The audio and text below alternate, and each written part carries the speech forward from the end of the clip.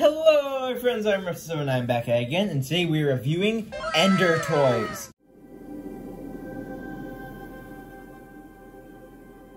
In case you don't know, Endertoys is a company where you send them your Minecraft skin, 4 pixels preferably, and they make them into an actual action figure. We've done that for my skin, Cat C's skin, and D-Law's, so now let's get them open. So you rip out the bottom, just fold out this nice little bottom piece, and they just slide right out for the most part. So we've gotten them all out, and these guys look great. So we'll start off with mine. It looks exactly like me. You have my blue shoes at the bottom, my nice shorts, my Deadpool shirt, and it's a t-shirt, so it only goes this far down my arms.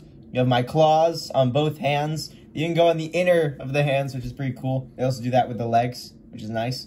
Now on the back, we can see the R on the back of my head. In case you didn't know, that's always there.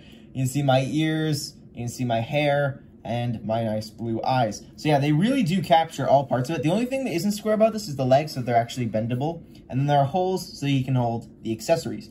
Every one you gets a cape. There's the choices of capes that you might get. Yeah, and then 2 accessories. Those are all random. I got a pickaxe and a sword. I believe they're always stone colored.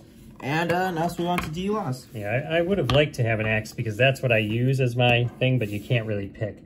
So here's mine, which is just, actually my skin is transparent, but it shows up as black in Java Edition. Just my head, my smile, and my eyes. But on the tops of my head and arms and on the bottoms, I have like a deep blue, a deep purple, on the sides of my arms too, purple, and a maroonish kind of color. So that's all I have in my skin. And I got a sword and a pickaxe, although I really would have liked an axe. So now onto mine. Mine is a cat skin, and they even have a tail and a collar, and I got the same cape and a shovel and the same like little dagger that Reptile 7 got. And look at these cool little pads of skin, pads on the bottom of her feet.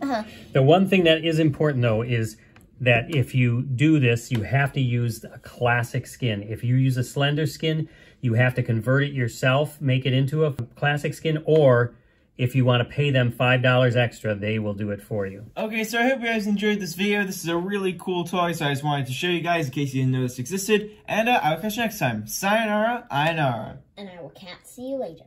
And I will lie you some other time.